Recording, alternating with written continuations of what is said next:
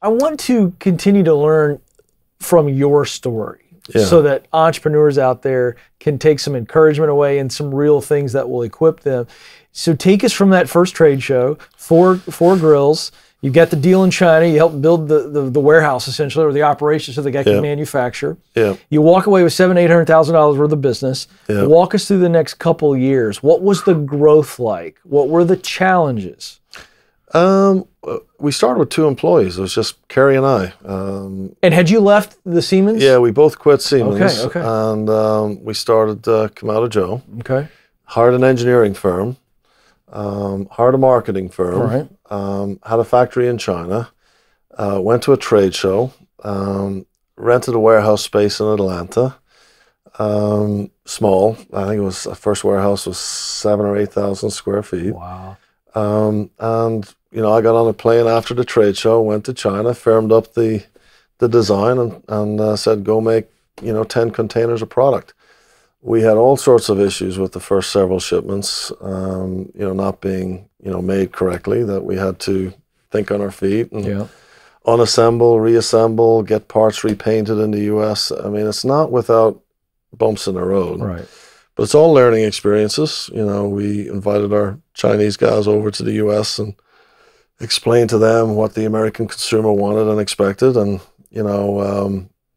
finally got the quality issues ironed out. And we had a number of advantages to that first product over the incumbent green egg. I mean, it was fully assembled. We had used better metal. We galvanized our metal. We had thicker metal, thicker ceramics, better gaskets, better top vents. So there was, coming out of the gate, we had a little bit of innovation in our product. But we quickly went from 2 employees to 3 to 4 to 5. I would tell you, as you scale your business from, being a $1 million company in year 1 to being a $3 million company in year 2, and you have to think about really 3 things. You have to think about the people, the systems, and the processes that you need to be successful. And you always got to be, I think as a small business owner, you always got to be thinking ahead to, how you get work done in a $5 million business is very different from how you get work done in a $1 million business. And so you got to scale your organization, you got to scale your people, and you got to scale your systems. And so, you start out with QuickBooks, but, you'll soon realize that a $10 million manufacturing business, you can't run it on QuickBooks Enterprise. So, so you got to start thinking about ERP systems. Very quickly you realize that the business can't revolve around Bobby Brennan. You need talent, and you need smart people. And you got to hire people. Right now we're a $30 million business. We're hiring people that I think are capable of taking our business to be $100 million. We're hiring people from, Ernst & Young, Deloitte, KPMG. These are smart people that you're probably not typical of a $30 million business. But as a small business owner, you got to say, well, this is the team that's got to take us to $100 million. Yeah, that really is an investment, isn't it? It's huge. It's huge. But I got to tell you, it's a lot of fun not being the smartest person in the room anymore. Yeah. It's one of my lessons learned is make sure you hire the right people. Right. Why is it fun? I love that you said. I think that's a healthy perspective, and I think some people will go, "What do you mean it's fun?" Because boy, that's a big deal when the co-founder goes, "It's fun not being the smartest person in the room." Why? Why is it fun? Just to be able to sit back at a meeting and see people that you've hired, people that you've motivated. Yeah, that's so healthy. It's energizing to me. Yeah. It's really energizing to me. And I think that's probably, I do have friends that are at different stages of their entrepreneurial journey. Some are 10 years ahead of me, some are 5 years behind me. But I would say to you that the number one mistake that we all make is we spend too much time in the trenches, in the weeds, and not understanding the big picture. We don't hire quickly enough the right talent. But I got 3 or 4 guys in my business today that if I left for a month, they wouldn't miss me a bit. Boy, that's interesting. There are some things I don't want to delegate, Sure. Such as, I like, engaging with consumers. Yeah. I like having my finger on how we're doing in the market with our customers, but there are better salespeople than Bobby Brennan out there. There are better marketing people than Bobby Brennan out there. There are better product development people. And so I have a lot of fun. GE trained me really well. I mean, I spent 13 years with GE during the Jack Welch years. Okay, and yeah. it was. Jack's been a guest on this show. Has he really? Yeah, absolutely. Big shoes to I fill. love Jack. Huge fan myself, but he was very instrumental in my leadership training, and kind of drilled it into anybody who was coming up through the management ranks at the time, the importance of having talented people working for you. That's so rich. All right, you said people, systems, and processes. Yeah. Those were the big three. Yeah. I think we understand people. We spent a good time on people just there. I love this because I'm a big sports fan. Okay. And so I've always been enamored by high school football coaches. Yeah. And our audience has heard me talk about this before. Mm-hmm. That win year after year in a public school situation where they're not recruiting. Correct. But they've got a local feeder system, right, with the local football teams. Mm-hmm. And these guys that have been there 30 years and they win championship after championship after championship, and it's because they got the system. Correct. These kids know how to run these plays before they ever sniff junior varsity. Yep. And so I believe in that so much because I see it with champions in sport. Yep. Systems and processes. What's the difference in how you use those words? Because you clearly mentioned what's the difference between a system and a process? When I think of a system, I'm thinking of IT. I'm thinking accounting, of software solutions. Got you. Okay. I'm thinking of being on the leading edge of using whatever tools that are out there. All right. A process for me is just the X's and O's of how we're going to get this job done. Right. And so there's a supply chain process. There's a manufacturing process. There's a quality control process. There's a financial planning process, financial closing process. But it's really important to automate and systematize using latest software, latest techniques. But we're big on having a defined process and a defined system. I love that. Okay, so that leads me to the marriage between processes and culture. Oh. Culture is a buzzword. Some people don't even know what real culture is. Yeah. But processes and culture are so intertwined. I've talked about this on this show. So you're from Atlanta. Correct. So that's Chick-fil-A headquarters as well. Absolutely. All right, so Dan, Kathy's a friend.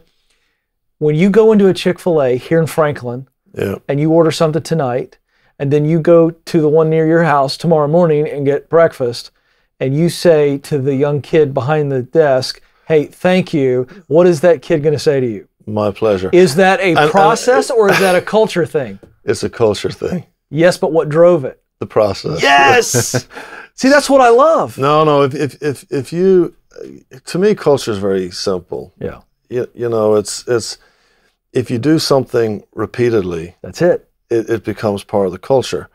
People ask me, how do you change the culture? You just change what you do and change what you say. Yes. And it just, culture's a byproduct of... That's it. The process is somewhere at some point, every kid that gets hired there goes, listen, I don't care how many times the customer says thank you. You have to say my pleasure. Yeah. And then I feel as a customer, I feel like $1 million. That's right.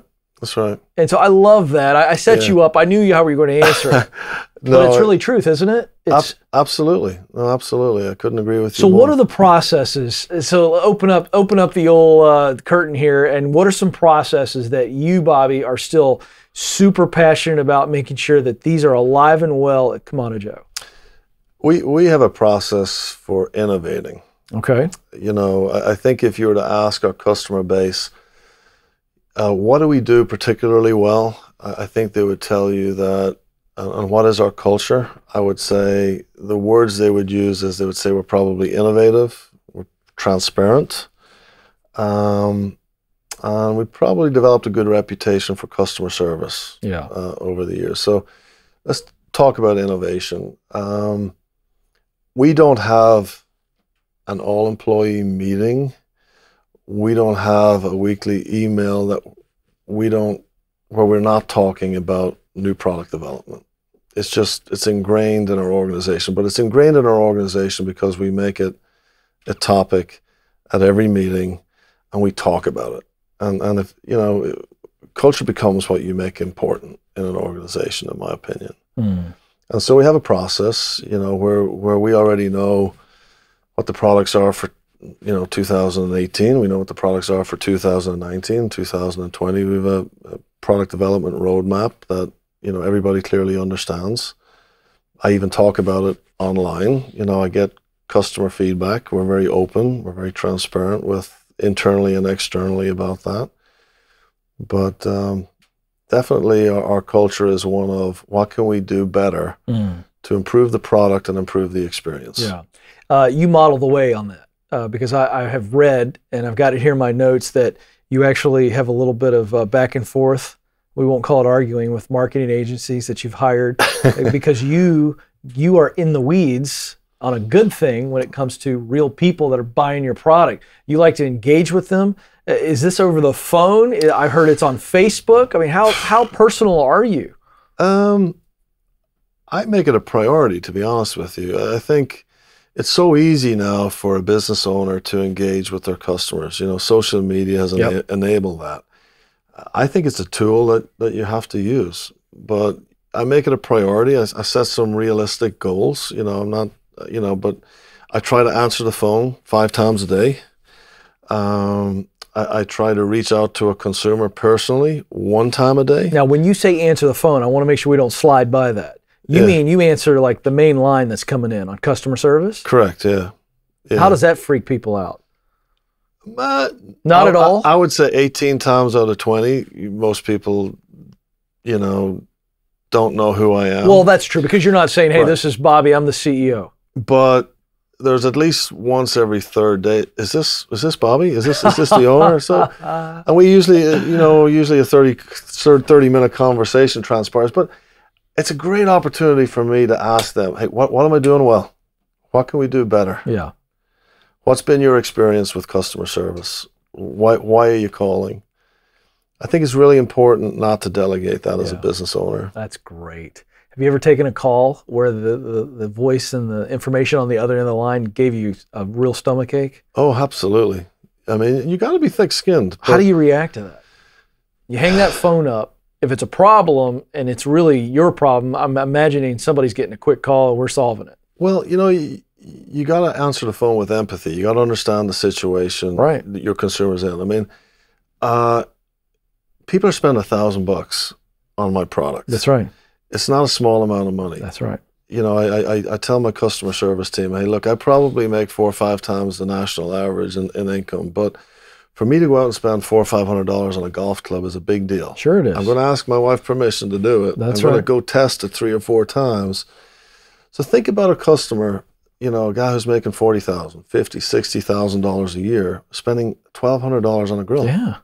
If something goes wrong in his 4th month of ownership, there's anxiety involved. Yes, there is. And your job is to make sure that anxiety is dissipated in 3 seconds. They need to know that they're in good hands. Yes. And that we're going to stand behind the product and we're going to do whatever it takes. We're going to move heaven and earth to take care of the situation. And so I tell my folks, you know, if as a business owner, you know, one of the things I do is I try to decide on how we spend time and money. It's not any more complicated than that. You get 2 types of resources, time and dollars. And every day you have opportunities across your desk. Do I spend money on this or not? Do I spend time on this or not?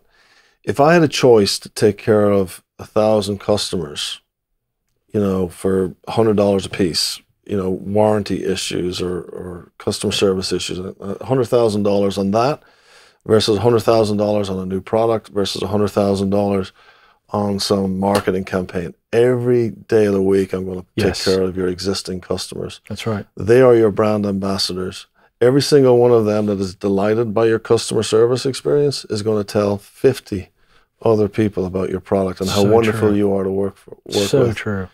So customer service and innovation, I think, are ingrained in our culture because it's what we talk about every single day. Yeah. What is the internal communication like at your organization? Because what's amazing is you only have 44 team members. That strikes me as kind of unbelievable because I see you as a national brand and all this. And here at Ramsey Solutions, we're like 600 and counting. What's the communication like among the 44? It's very transparent. So we share business goals, we share business results. There's no secrets. Everyone knows what the goal is for the month, whether it's a sales goal or a marketing goal, social media goal. We publish those daily. Everyone has access to it. But at the end of the month, we have an all-employee meeting or telecast where everyone calls in, even the remote employees. We share how we did for the month from a sales, profitability, what the business priorities are for the next 30 days, 60 days, 90 days. So it's very transparent. Emails, I love what you're doing in the lobby here in terms of, sharing goals with all your employees. That's a best practice. So I actually took a picture of some of your monitors. That's great. We're going to incorporate some of that into our... It's the law of the scoreboard, right? I just think people want to know where they stand. The other thing too is it's not my business. It's our business. That's right. And it's our customers' business. And, transparency is big to me. It builds trust in your organization. We're not big on office politics. We just, here's the problem, let's wrestle it. Everyone's got an opinion, it's valued. But no, we're very transparent in our communication and in our business results. Everyone knows, how we're doing, good, bad, or indifferent.